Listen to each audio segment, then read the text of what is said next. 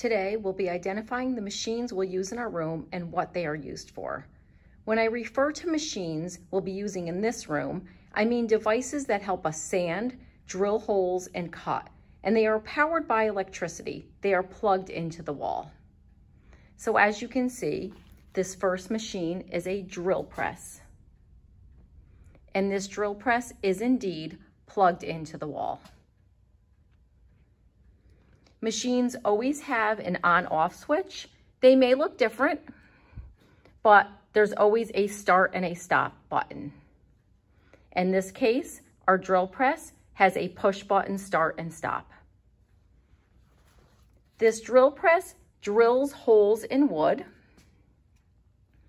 and it does that with this drill bit right here.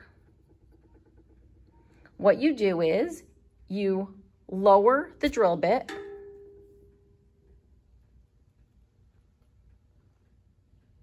and the drill bit, as it's spinning, drills holes into the wood. Let me show you what I mean.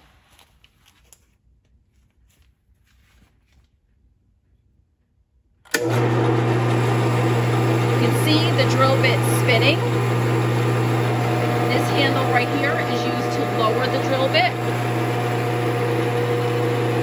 Drill bit goes down, down, down, down, down. And it drills into your wood and drills a hole into your wood.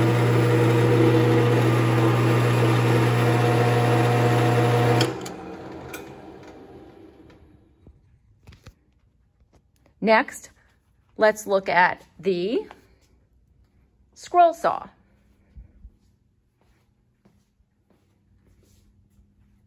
This is one of the scroll saws in our room.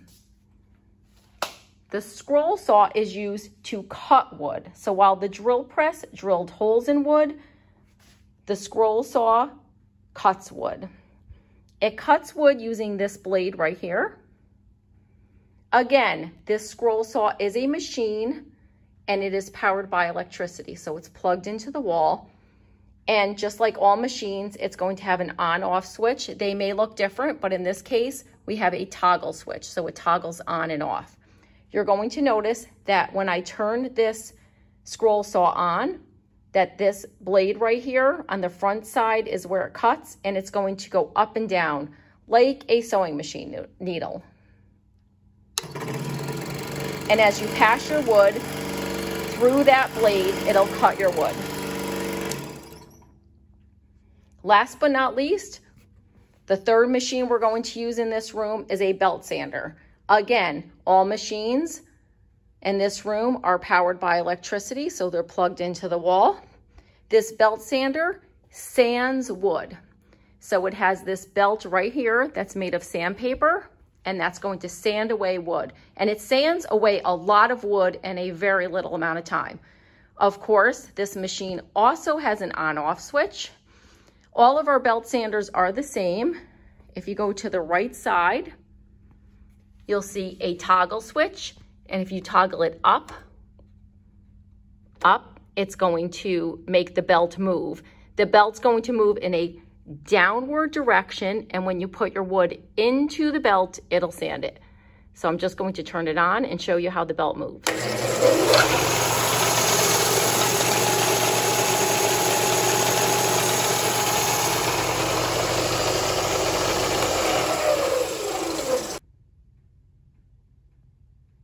I'm going to walk through all the different machines in the room, and you're going to try to identify them as a drill press, a scroll saw, or a belt sander.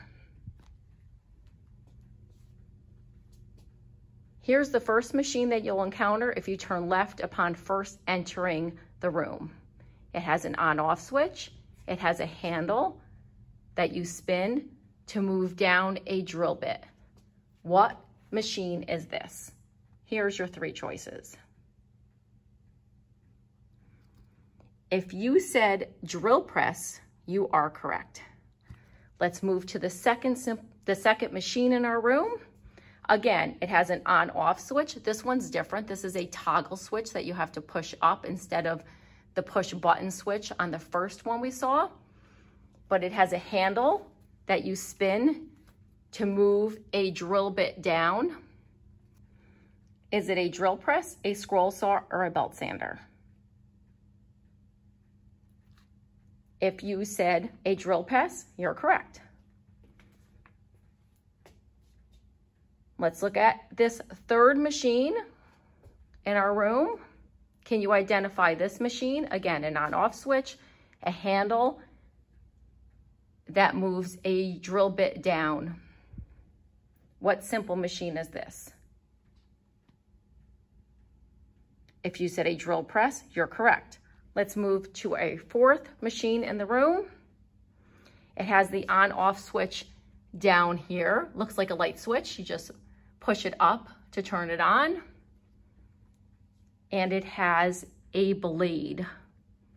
Can you tell me which machine this is? A drill press, a scroll saw, or a belt sander? If you said scroll saw, you're correct. Our next machine, again, it has the switch down here, looks like a light switch, push it up to turn it on, and it has a blade. Is this a drill press, a scroll saw, or a belt sander? Yes, it's a scroll saw. Again, another simple machine in our room. This one has a toggle switch, but it has the blade. Which simple machine, pardon me, not simple machine, which machine is this? A drill press, a scroll saw, or a belt sander? If you said scroll saw, you're correct. Let's move on. Here we have a switch on the side, a toggle switch that you pull up to turn on, and it has a belt. Which simple machine is this? A drill press, a scroll saw, or a belt sander? If you said belt sander, you're correct.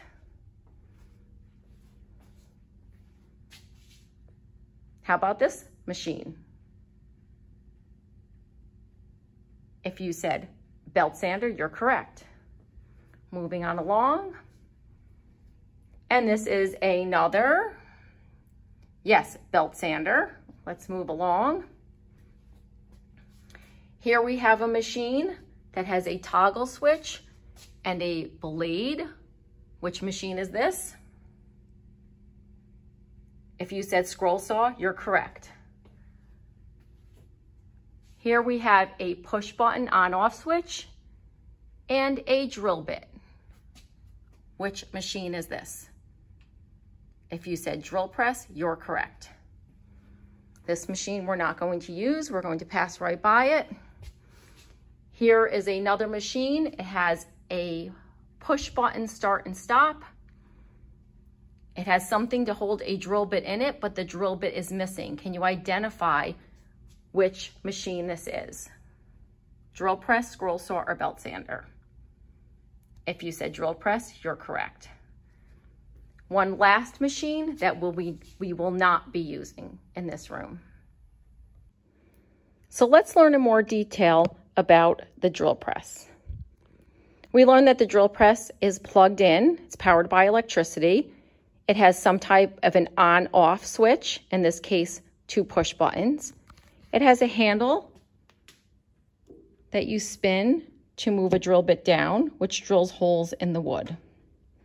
The drill bit itself determines what size hole that you're going to drill into the wood. And it's all based on the diameter of the hole that it's going to drill. So right here, this shows the diameter of a hole, how much the measurement between one side to the other. And if it's a small drill bit, then it's going to drill a small hole. In this case, this is a 1/8 inch drill bit, which means that this measurement right here, the diameter would be 1/8 inch.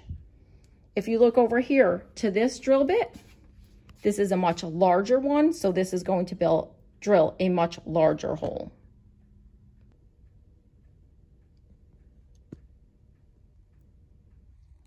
So anytime you're drilling a hole, and if you're drilling through 2 pieces of wood, you always want to tape the wood together so you can drill both of them at the same time. And that's what I've done here. So this is an example of a 7th grade part to a catapult. And I want to drill the hole right here and right here. So I taped the 2 parts together. Here's an example of 2 supports for an 8th grade project. And again, I want to drill the hole right here, but since I wanted to go through both pieces, I've taped them together first. This is a jig, and this is a self-centering jig, meaning that anything I put in this jig, if I squeeze these 2 sides together, the drill bit is going to go right through the center when we're looking at the depth. So the amount of space on this side of the drill bit is the same as the amount of space on this side of the drill bit. So the hole will be centered depth-wise. And then we can move it back and forth to place the hole along the width. So I'm going to put a thicker piece of wood in. This is a 7th grade piece of wood. And if I squeeze these 2 pieces together, again, you can see that the drill bit is centered depth-wise. Let's drill the 8th grade piece of wood first. So this is our supports. As you can see, we're drilling the hole right here. So step 1 is we have to put the piece in and squeeze tight so that it centers the wood. Then we want to line this up to where the drill bit is.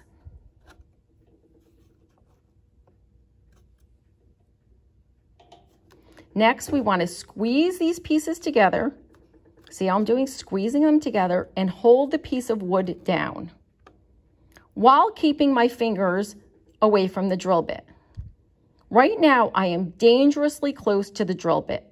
This is not safe.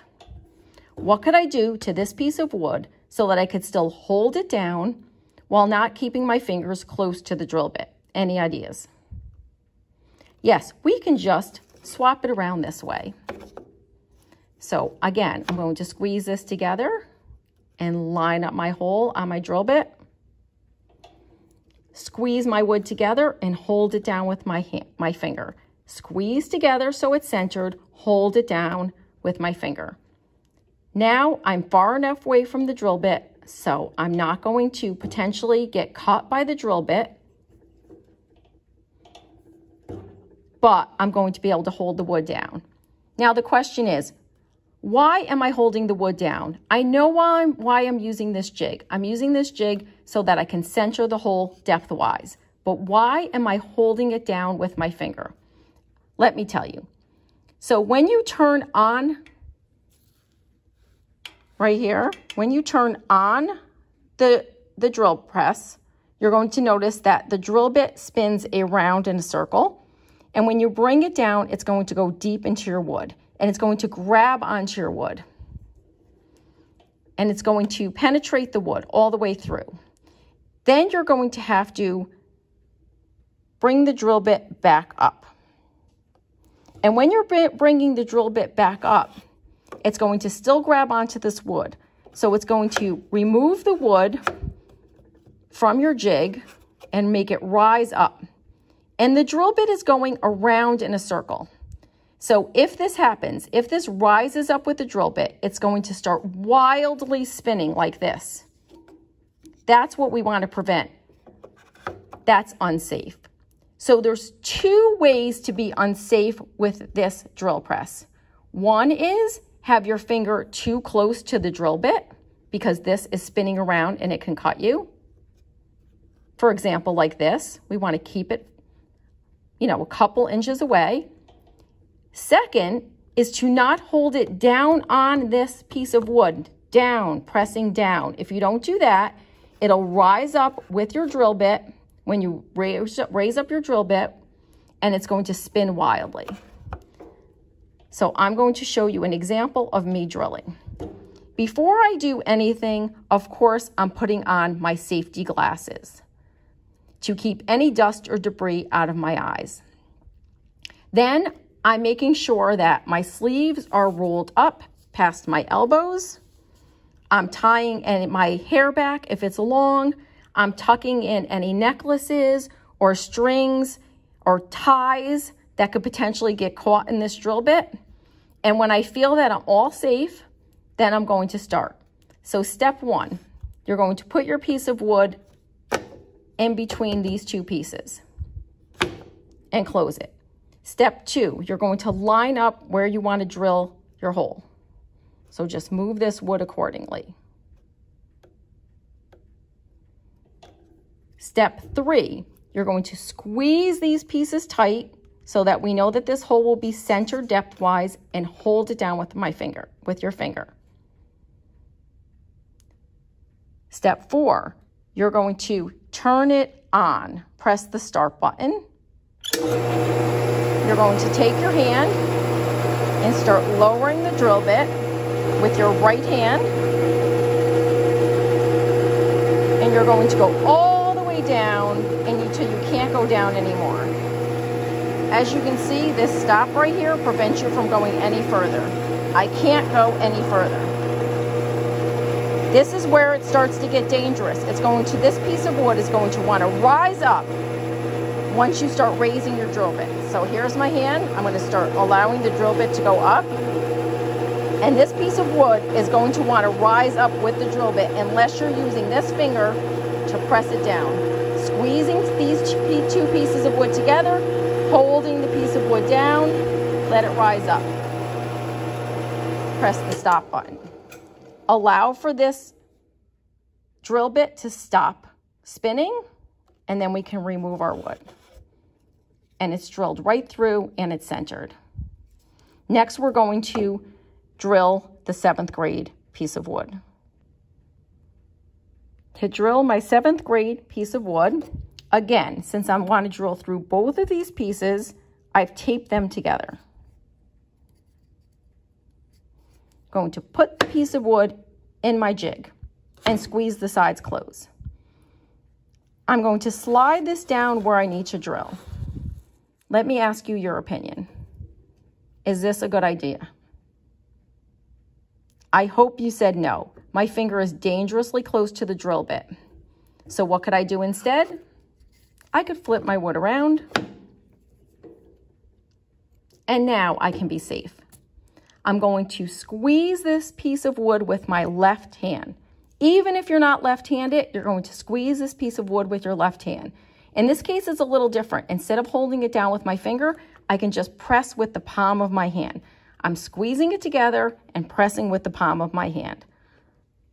I'm going to turn this on. Start. I'm going to start bringing the drill bit down. I'm going to go all the way until I can't go anymore. Can't go anymore.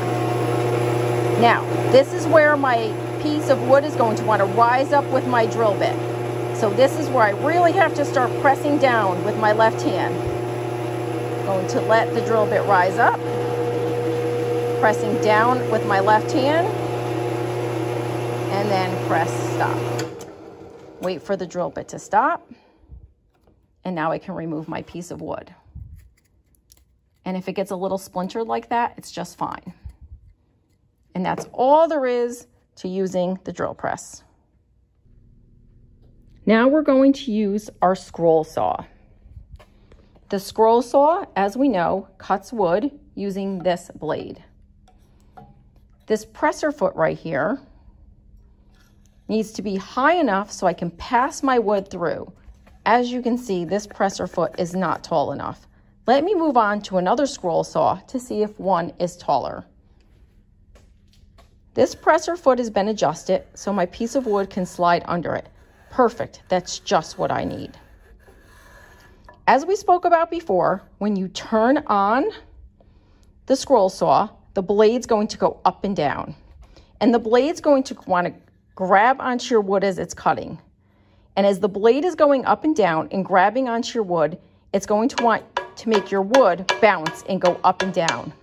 This is dangerous. So you do not want your wood to wildly be bouncing as you're cutting. You will not have control of it.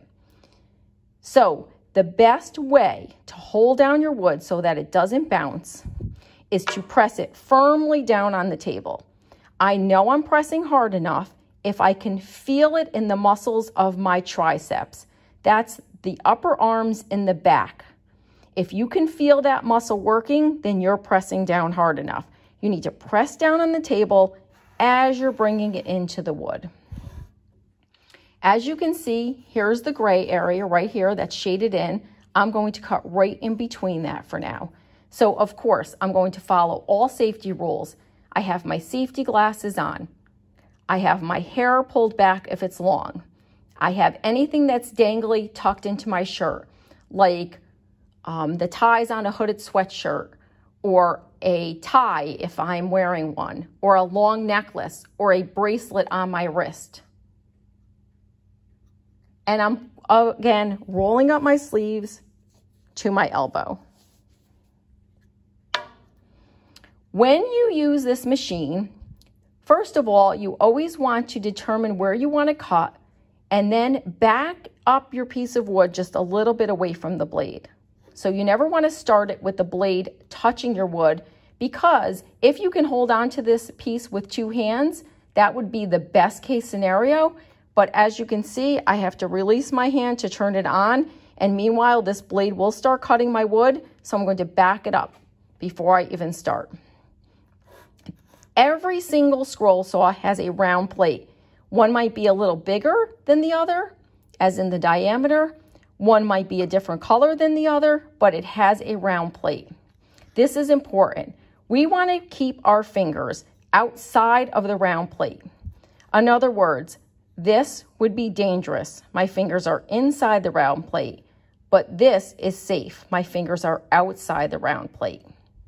This is going to keep our fingers far enough away from the blade, and as you know, the blade can obviously cut us. So just like the drill press, we want to keep our fingers away from any parts that can cut us, and in this case, it's the blade. If I take my fingers and put them way outside, you might think that you're being even more safe than just outside of the circle. But you're not, because another problem with using the scroll saw that can create an unsafe condition is if this starts bouncing. And you have more control to prevent this from bouncing if your fingers are closer to the blade. So if you keep your fingers just outside the round plate and press down, you're going to be able to keep enough control to press down hard enough to stop it from bouncing, while still keeping your fingers a safe enough distance away from the blade. So let's practice. I'm going to decide where I want to cut it. In this case, I want to cut right in between the shaded area. Then I'm going to back it up a little, and I'm going to turn it on. I'm going to keep my fingers just outside of the round plate. Don't put your thumbs inside by accident. That's a common mistake. Be most aware of where your thumbs are. That's where people will forget and put them inside the round plate area. So even my thumbs are outside. I'm pressing down on the wood. I can feel it in my triceps. I'm slowly bringing it in.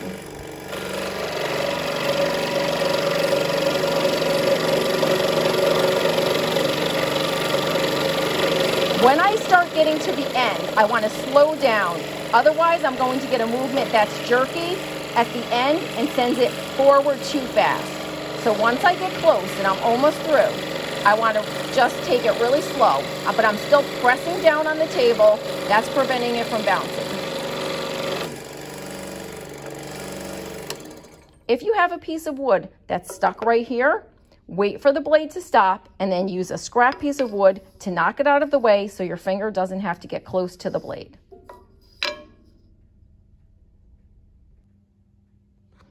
If you can, cut both pieces at once. If you need two pieces, it's always a great idea to cut both pieces at once. So this is an example of an 8th grade, and it's 2 supports. They're 2 scrap supports. They're both long enough though, because I want it right here. Okay, I want it this long. So I just tape both of them together, going like that, so I know the bottoms are nice and flat and flush. And then I place 2 pieces of tape and securely tape them together. However, I may not be able to fit this piece under my presser foot on any of the scroll saws. But I can spin it like this and that'll fit. But I can't really follow the line now. So I'm just going to bring that line around so that I can follow the line and fit it under my presser foot.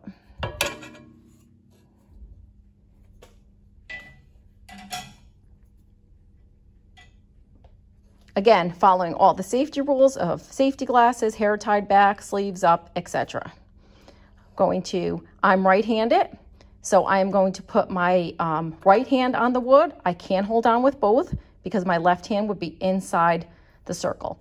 I don't want to hold it out here because that would bounce and I would have no control. But if I keep it just outside the round circle, then I know that I can press it down and stop it from bouncing while still keeping my fingers far enough from the blade. I'm going to back it up a little and I'm going to turn it on. Pressing down, feeling my muscle and my tricep working. Cutting just beyond the line. I want to be able to see the line when I'm done.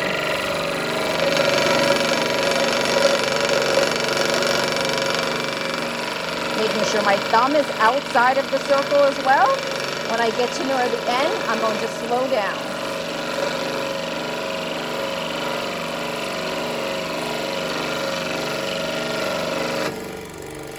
Turn it off. Now these little pieces right here, I don't want to reach in, but I can just use my piece of wood, knock them out of the way, and knock them to the ground. If I thought that I made this a little too long, I could go to the belt sander and just sand that down. First though, this piece of wood is again too tall to fit under my presser foot, so I'm going to have to move on to another machine. The best case scenario is to have your presser foot just slightly above this piece of wood because that's going to stop the bouncing of your wood. It's going to help you. So even though you're pressing firmly on the table, this is just one more tool to help it from bouncing. But you can't always find a scroll saw that's going to allow that to happen. Sometimes the presser foot is set up taller.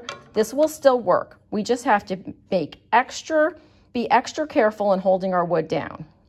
I can't hold it with two hands because while I can keep my right hand outside of the round circle, I can't keep my left hand outside. That's okay. I can hold it down with just one hand. Now, I happen to be right-handed, therefore, I'm going to hold it with my right hand. However, if I was left-handed and I felt I could have more control and more strength, I would hold it with my left hand. But of course, I would be keeping that left hand outside of the round circle by just a little bit. I wouldn't be doing this. This will be really hard to prevent bouncing. I won't have the same control. But if I put it in closer, but just outside the round circle, then I'll have a lot of control. I'll stop it from bouncing if I press down hard on the table, and my fingers will be far enough from the blade so they can't cut me. The line that I'm cutting on is right here. We want to cut just past the line. Just past the line. So I don't want to cut my line off because that would actually make this too short. So this is the piece that's going to be scrap and thrown away. So I'm going to go just past this line, just past it. So I line up my blade. Then I back it up a little because I don't want to start the machine with my wood touching the blade. I turn it on.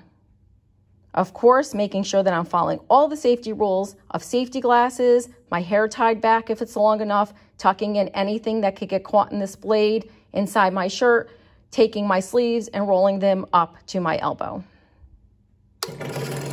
My fingers are just outside the round plate. They're in a really good position to have good control. I'm pressing down hard. I can feel it in my tricep. I'm slowly bringing it in.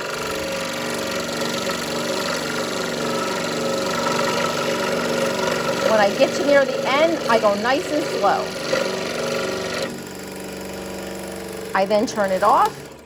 If there's any pieces of wood under here near the blade, I wait for it to stop and then knock them away right onto the floor, in fact. And in the end, I want to be able to see my line. This scroll saw is really, really difficult to cut a straight line. So a lot of students will make this piece just a little longer and then go to the belt sander and sand it to length. Let's talk about the belt sander next. Now let's talk about how to sand with the belt sander. So in this case, I decided to leave a little bit of extra wood right here so that I could just sand to this line. It's easier than trying to cut perfectly with the scroll saw. With the belt sander, the belt is going to go in the downward direction once you turn it on. That means that this piece of wood is going to want to slam down to the table. So a lot of times, a lot of people will be tempted to sand their wood like this. That's one of the dangers of using the belt sander. You're going to lose control of your wood because when you're sanding, it's going to go like this and it's going to want to slam down to the table. That's when you can get hurt. Therefore, always put it down firmly to the table. I'm going to show you what I mean. This is down at the table.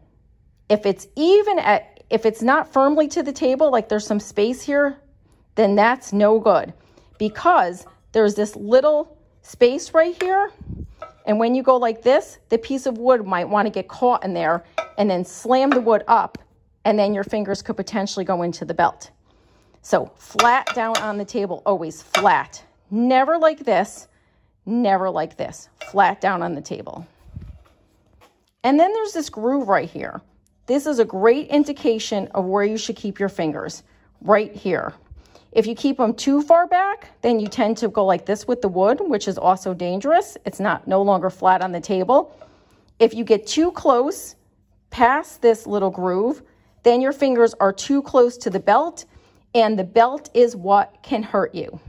The belt takes a tremendous amount of wood away in a really fast amount of time, so it is dangerous. If your finger touches the belt, you will get hurt. So therefore, keep your fingers right here. That's the best case scenario. If you have a piece of wood that is too short and your fingers need to be into the gold area to hold it, that piece of wood is too small to use the belt sander. Come see me, we'll figure out a different way to sand it. You may not sand a piece of wood if it's so short that your fingers can't hold it right here. So again, we never want to take the piece of wood and put it up against the belt and then turn it on. We always want to back it away first and then turn on the machine and then bring it into the belt. Let me show you. So on all of our belt sanders, the on-off switch is to the right of the machine. So of course, before I even start the machine, I'm going to make sure that if I have long hair, it's pulled back. I'm going to roll my sleeves past my elbow. I'm going to make sure that anything that's dangling is tucked in, including ties to a sweatshirt, a necktie, a necklace, or even a bracelet. I'll have to remove that. Let me turn it on. I'm going to put my fingers right here, not any closer. I'm going to put it flat down on the table and just send it into the machine. Watch how fast it'll sand this wood away. I'm going to put some pressure. I'm putting some pressure on.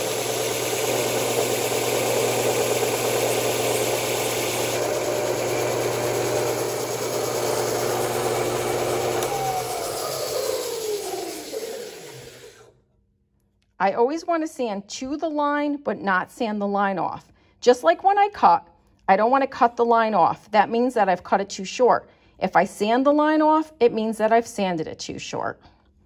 That's how to use the belt sander safely. If I need to sand 2 pieces of wood, it always makes good sense to tape them together. So make the bottom flush and then tape the 2 pieces together and then sand both of them at once. That way I ensure they're both the same exact length. So this one is long enough because I can hold on to it right here and not go into the gold area when I'm holding it and still sand it. Again, I first line it up, but I don't put it up against the belt. It's flat on the table, not here and not like this. I turn the machine on, making sure, of course, that I'm wearing my safety glasses and following all other safety rules. I bring it into the sander.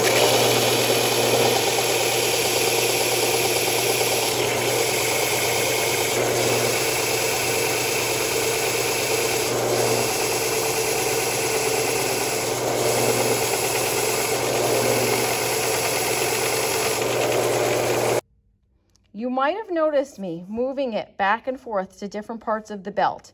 The reason that I do that is because if you're sanding off a lot of area, this will get really warm and actually create a burn mark.